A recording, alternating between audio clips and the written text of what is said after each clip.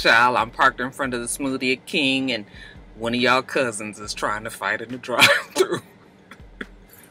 What's wrong with y'all niggas? We can't take you nowhere. She done opened the door and everything, y'all. Anyway, you guys, this is just a little bit of talk about what's at the top of the blog. So let's get to it.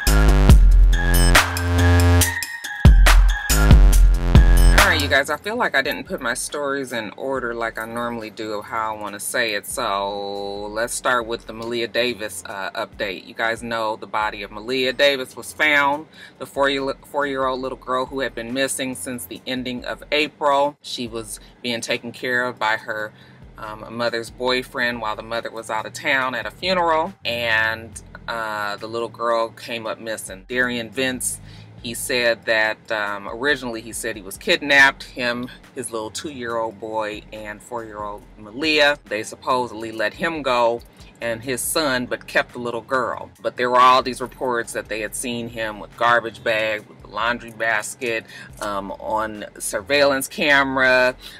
He had been arrested actually because there was bodily fluids and the smell of a corpse in a car that he had been driving, but they never had the body of the little girl. Evidently, Vince was speaking to an activist in Houston by the name of xoxo, and he told him that he ended up dumping the little girl's body in a garbage bag on the side of a road in Arkansas. After xoxo let the authorities know, they went there, they found the remains of the body because it had been there since April. Of course, it's very, very hot. Decomposition, I'm sure, has taken over, and the little girl's remains and blood was found in the bag. So it's just confirmed what we all knew. We knew he was behind that death. He is saying that he did not kill her and that he would never hurt her. Actually, I think his quoted statement was, "Nothing bad happened to Malia." Well, obviously something terrible happened to Malia. She is no longer here. She's dead. It sounds like he's setting up a story for something else happened to her and that he just disposed of the body, that he was not, responsible for killing her. Now, they have not released any autopsy reports to, determine the cause of death. I guess we'll hear about that later, but as of now, her body has been found, and I just can't even imagine as a mother finding, I don't know why it seems even worse when your child has, like it's something so horrendous as this and being on the side of a road and, the body decomposing, even though I know that happens even when they are buried, but, it's not the proper burial, and just the whole thing is just so sickening. People are still saying that the mom might have known something or had something to do with something. People are still side-eyeing the mom. I don't know what to make of the mom. I didn't realize that she was out of town. I knew she wasn't there, but anyway, it doesn't even really matter, you guys. The little girl's body has been found, so now we can put her to rest properly with what's left. I just feel so horrible, but prayers up for the family of that little girl. She does have little siblings, and nobody deserves to just be thrown to the side and left to rot on the side of the road like this. So we'll find out more about the story, and I definitely will update you guys, but that is the latest. Malia Davis' body was found. So what is going on with the Dominican Republic and us Americans going over there and not seeming to make it back? We've been hearing about this happening a lot. Now, the latest story is an American couple from Prince George County, Maryland. I'm hearing more and more about that county. I thought Prince George was in Florida, but it's in Maryland. Anyway, 63-year-old Edward Holmes and 49-year-old Cynthia Day, they were found dead in their hotel room after they had been in the DR for 5 days. It was their day to check out. When they didn't check out, hotel staff went into the room and found them both dead. They're saying that they died of respiratory failure, both of them, okay, and that they both had excess fluid on their lungs. Such a strange story that both of them would die from having excess fluid on their lungs. They're saying that there was no proof of foul play, no struggle in the room or anything like that. There was no drugs there. They did have blood pressure medication. I don't know if it was for either one of them or for both of them, but yeah, that's what they're saying. Now, to make the story even sound stranger is 5 days before that, another person died at this very same resort. The name of the resort is the Bahia Principe Hotel in La Romana. I might be saying that. I'm sure I'm probably saying it wrong. But anyway, 41-year-old Miranda Shop Werner, she was there with her husband celebrating their anniversary. Okay, now they had just checked in, and she went to the little mini bar at the hotel and had a drink. And then when she went to her room, her husband said it was the strangest thing. Like, she was fine, she was taking pictures and, you know, smiling and having a good time, and the next thing they knew, she collapsed. And by the time he called the hotel staff, that she had died. So we have these 3 people from the same hotel within a matter of 5 days. They actually all checked in at the same time. It's just that she died, Miranda died before the couple did. But yeah, just crazy. So Miranda's family, after they heard the story about the couple and found out that it was at the same hotel, they decided to contact the U.S. State Department and ask them for an investigation, because now they're not sure if there was something fishy going on there. And then you guys remember, before this happened, a few months ago, back in March, I believe it was, there was a couple from New York there that was on the way back to the airport. They were leaving the island, and their Jeep or whatever drove off the side of the road and into the Caribbean, and they both died. Okay, he died immediately, and I believe the girl ended up dying at the hospital later.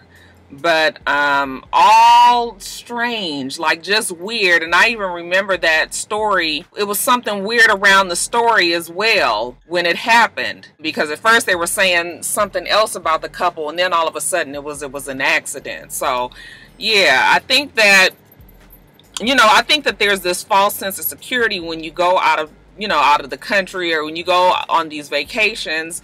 You know, you're drinking a lot, you are around a lot of people. I think your defenses are down, and you're around a lot of people thinking, oh, we all having a good time.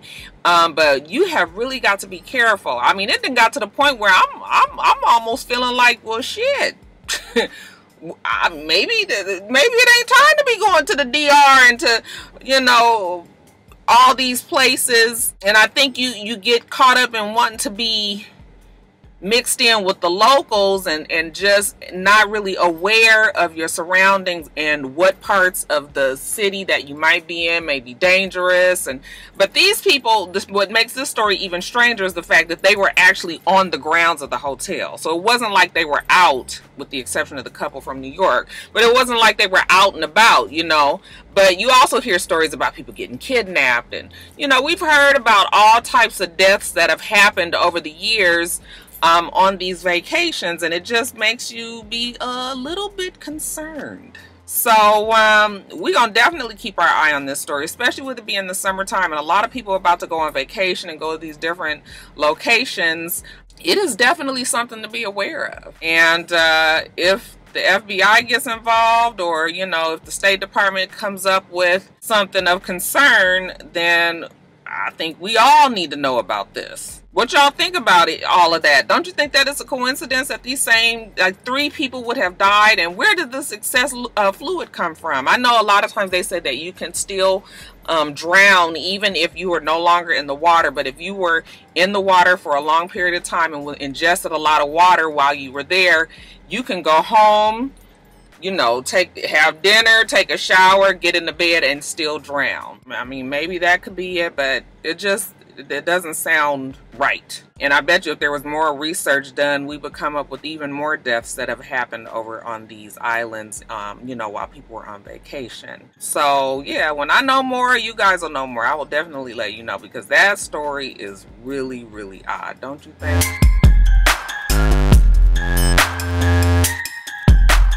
You guys, Dwayne Craddock sent his supervisors an email, I believe it was on Monday, that said that I want to officially put in my 2 weeks notice. It has been a pleasure to serve the city, but due to personal reasons, I must relieve my position. A few hours later, Dwayne Craddock went into the municipal building that he had been working in for 9 years as a civil engineer, went in and shot up and killed 12 of his co-workers and injured 5 others, and everybody was shocked. They're saying that Dwayne Craddock was, you know, an employee who was in good standing. There were no disciplinary action that was being taken.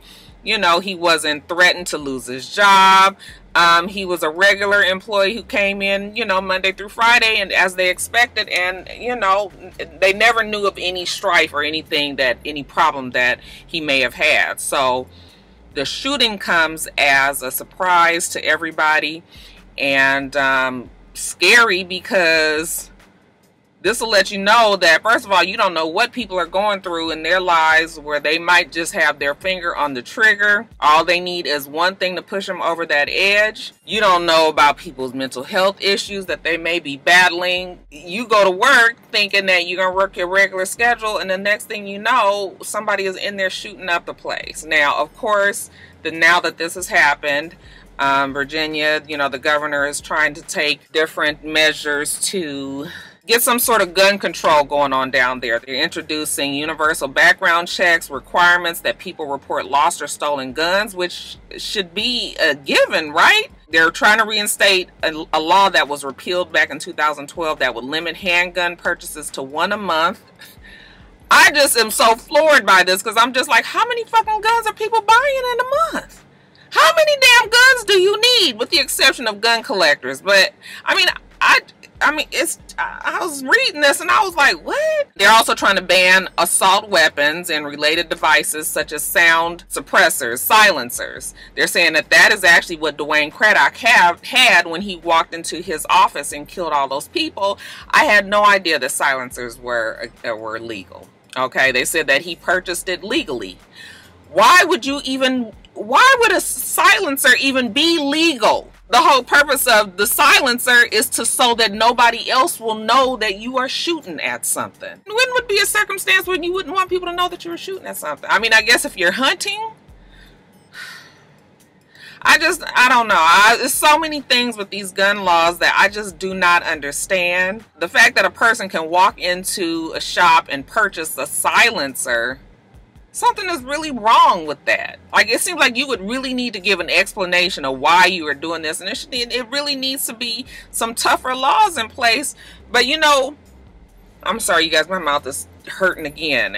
Now I'm talking, but these braces, Lord have mercy. We talk about gun laws, gun control all the time. It is like it's like a broken record, really. I don't expect anything to come of this, because nothing ever does, and that just seems like a harsh thing to say, but that's really my belief now. I don't know what to do to combat any of this anymore, because the lawmakers, those who are in charge, are the ones who want to keep everything the way that it is. They're willing to sacrifice even some kids. And people always tell me, Roxanne, after them kids all got slaughtered, them little babies got slaughtered and nothing happened, nothing will ever happen.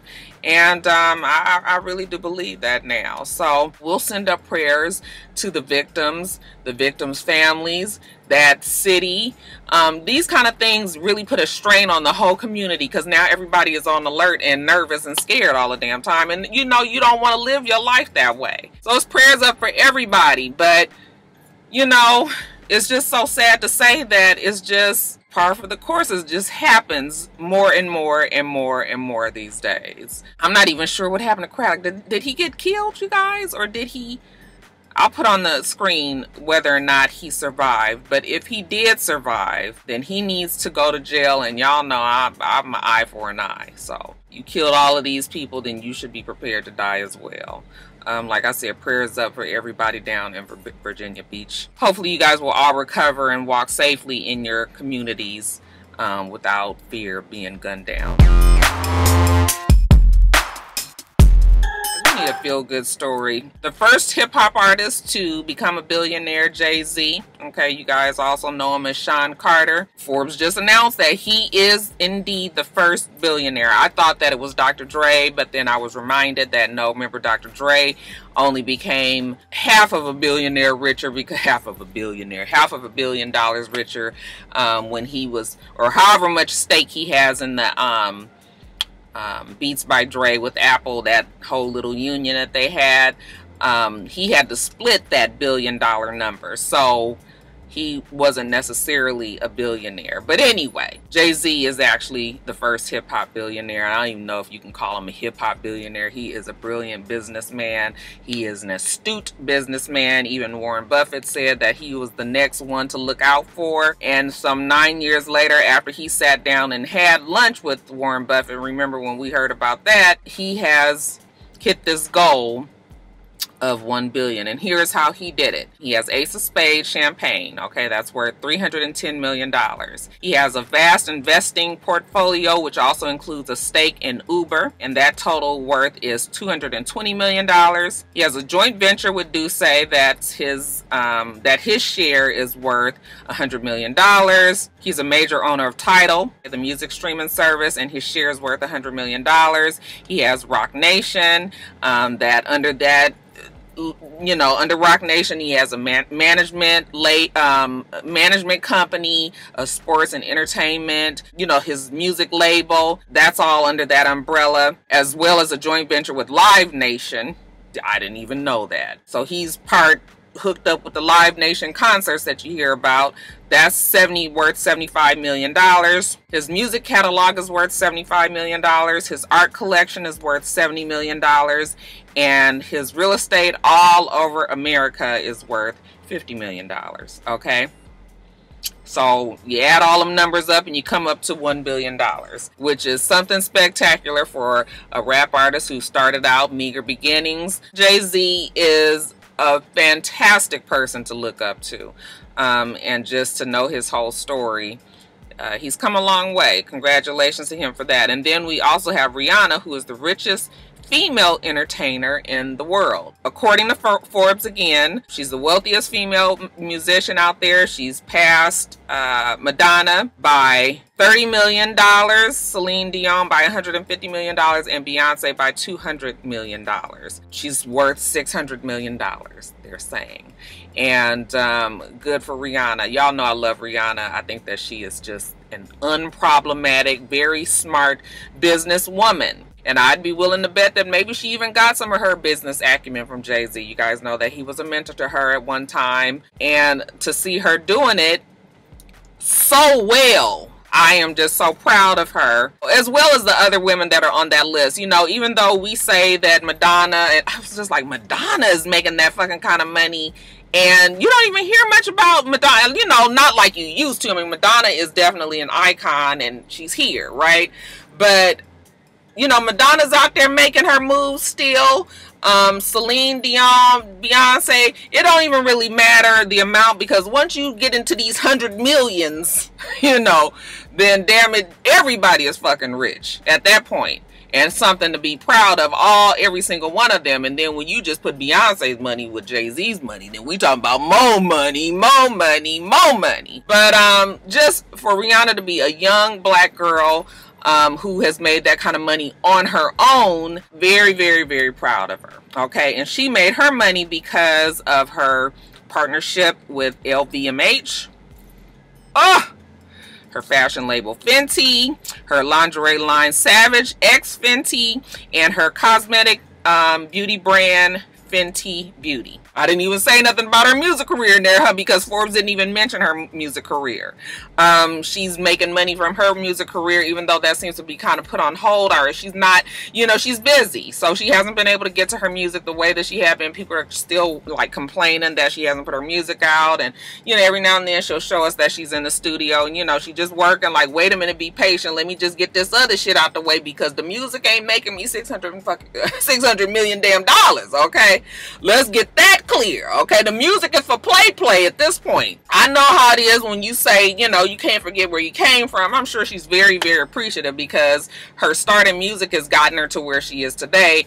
But, yeah, shit, that is great. Okay, and she living her best life. I just saw pictures of her with her billionaire boyfriend and his family. You know, they're in Italy off the coast having, you know, food on the, you know, yacht and all of this. I'm just so happy for her. So, yeah, that is the feel-good story for today. Both Jay-Z and Rihanna out there doing it, as well as other people. Serena Williams, $200 million, richest self-made woman, athlete out there. Just, you know, just some great things to be proud of. We're gonna give Rihanna the fist pump of righteousness. I love you, girl. You know, keep up with that black girl magic. And again, very, very proud of Sean Carter. Jay-Z to you.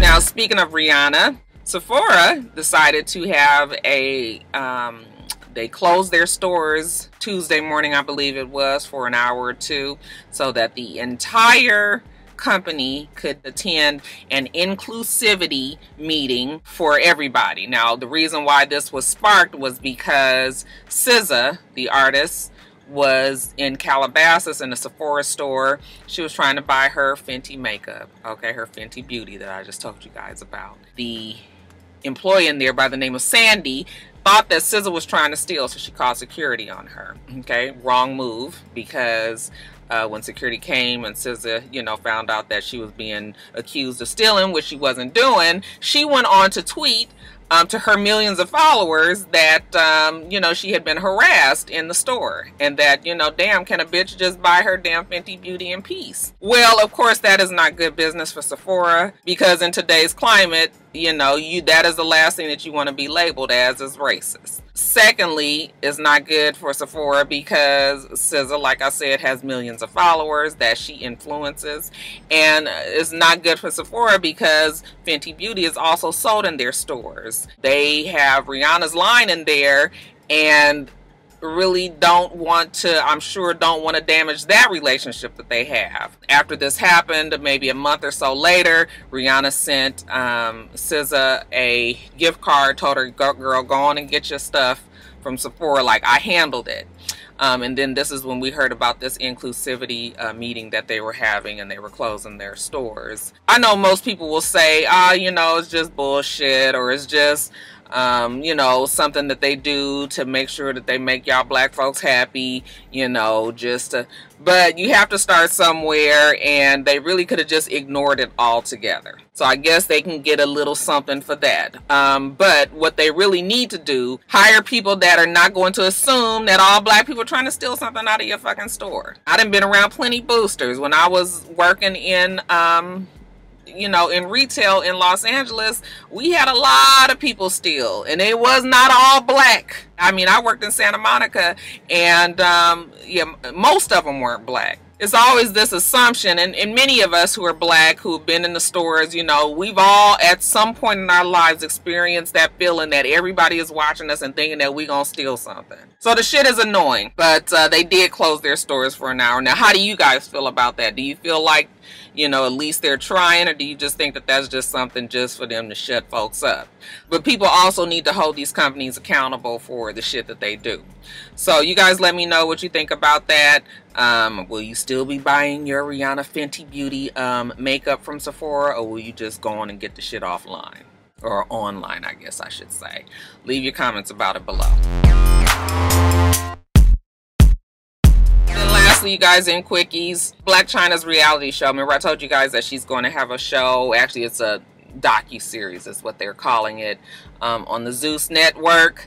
That is a new network, new streaming service that you can pay $3.99 a month, and you can see such gem docu-series such as The Real Blac Chyna that's coming this summer. They have released a clip from the show of her and her mom arguing. People are saying that it seems like it's fake. What I'll say is it seems like this is probably a common type of conversation or back and forth between Blac Chyna and her mom, Tokyo Toni, and that they just decided to redo something like that on camera. Now, it's very clear that they have a toxic relationship, whether they acting for the cameras or not. We have seen enough of them off of the shows going back and forth in social media, or more so Tokyo just commenting on her daughter, to know that that is a relationship that is not healthy. It's just wrong. When you watch the damn clip and Tokyo Toni goes into this whole rant about, you know, I was your mother, I was the only one that took care of you, I'm thinking to myself, like, well, you were her mother. You supposed to take care. What the fuck are we giving accolades, shout out to Nene, to people for doing something that they are supposed to do? They both need therapy. They both seem like train wrecks to me. Blac Chyna is definitely a result of the environment that she grew up in, and Tokyo might be the result of the environment that she grew up in. I mean, you know, that happens. So I don't know if I mean, it probably was a prepared argument, but shit that they do all the time. So it wasn't like it was a lie. It just was, as it went on, it seemed more authentic. But it started off a little shaky, like they had to get their bearings. But will you guys be watching the show? I don't think that I will, because I actually do like Blac Chyna, and I just don't need to see any more of that kind of carrying on from her. Okay, I really wish she wasn't doing the show, but I guess you got to make her money some kind of way. Did you guys think that it was real, or did you think it was fake? So they're saying that Apple, at their big conference they had the other day, announced that they will be getting rid of iTunes. And that is because of the overwhelming popularity of streaming services. Apple Music would be that for iTunes. Nobody buys music anymore, and I am one of those people. I listen to Apple Music. I don't never go on iTunes, okay? And I bet you that is like that for most people. Why would you go on iTunes if you could just stream everything? You pay $14.99. I pay $14.99 for my family program, and that is enough for me. So they're going to be phasing it out very soon, and they're going to be replacing it with an app on our phone just simply called Music. And I don't really know how the ins and outs of that's going to be, but I guess you can download your music to there if you want. But otherwise, no more iPhones, and no more iPhones, child, not iPhone. No more iTunes, and the end of an era, right? I guess we'll hear more about that app soon. But yeah, no more iTunes, you guys. That's weird to me. Just weird. It's been a part of our lives for so long, and now it's just going bye-bye. Shout out to Apollo. Okay, Apollo Nida, is that his last name? He is out of jail. Now, he was sentenced to 8-year bid back in 2014, but in March of 2019, this year, a judge reduced his sentence by 2 years, which brings us to now. He is out of jail. He is officially a free man. Well, not officially a free man. He now is moving into a halfway house in Philadelphia, and he is going to finish out his sentence there, and he should be done by October. Now, they have pictures of him walking down the streets with his fiance, Sheridan Al-Mufti, okay, who is a real estate agent in Philadelphia, and I'm not sure if he's going to be moving to Philadelphia or how that's all going to go. There were rumors that they thought that he would be on Real Housewives of Atlanta, but I guess that all depends on whether or not Phaedra is going to be back on Real Housewives of Atlanta. And there was a lot of talk about her possibly coming, but I think I also heard that Candy was putting her foot down about her returning. I don't know how true or false that might be, but if Phaedra doesn't come back to the show, even as just a friend of the show, then there will be no reason for really Apollo to be there. So we'll just have to wait and see. I mean, I'm fine with Phaedra coming back. And I think that would be an interesting story to see with him being newly engaged and all that. But, you know, it would be kind of hard for them to introduce him back in as well without Phaedra being there, because he's not a wife. His fiance is not a housewife, you know, so it's just sort of like, I don't know how they would do that, but I surely would like to. I would love to see the interactions between them three, and how all that goes. So Yeah, he's out, and child, that Apollo, now the motherfucker been in jail for 6 years, but he still look good. Oh my God, I'm talking about big muscles and chest and small waist and, you know, beard, full grown man, just child, and you know, he is good looking. So we'll see what happens though. How would you guys feel about, I've never asked, did I ask you guys? What do you guys think about Phaedra coming back? I know also that Nene really wanted her to come back, but it's a lot of drama going on with that. I haven't heard anything about Phaedra coming back though. I haven't heard anything about her being recorded, you know, filming with anybody or anything. So something tell me she's not coming, but would you guys like to see Phaedra back? Now they're saying that Gayle King, who was at the top of Wendy Williams' list to, you know, give her bombshell interview talking about her divorce from Kevin Hunter and everything that involved there. Gayle King was at the top of Wendy's list to be the interviewer, and Gayle King has turned her down. But get this, Gayle says that she feels like the story may be too trashy for morning television. I said, bitch, say what? Gayle King had an alleged pedophile, R. Kelly, who has such a checkered and colorful past.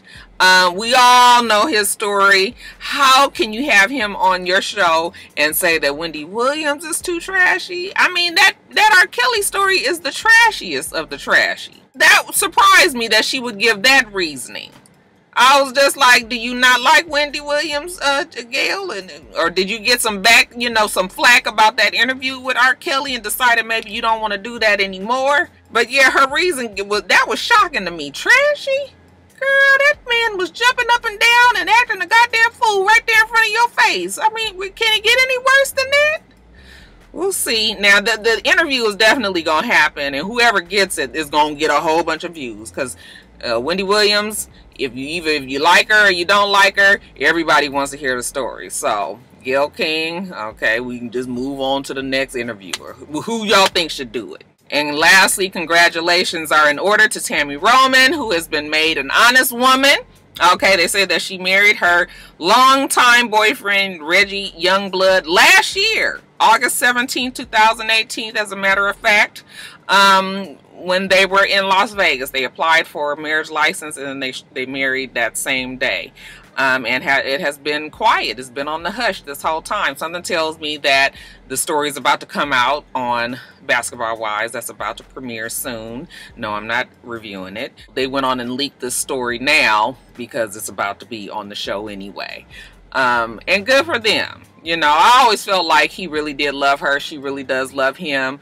And, you know, for them to do something quietly like this and just keep it between themselves and not try to blow it up into some, you know, spectacle on TV or social media, you know, that makes me feel like that love is real, and at least realer than some of these other things that we see on social media. So congratulations to the happy couple. You guys, that's it. Let me get off of here. I'm gonna have to go put some more wax in my mouth. Oh my God, all this talking. Let me get my Smoothie King and get on back to work. Okay, we do this every single week, so make sure that you rate, comment, and subscribe, and make sure you come back.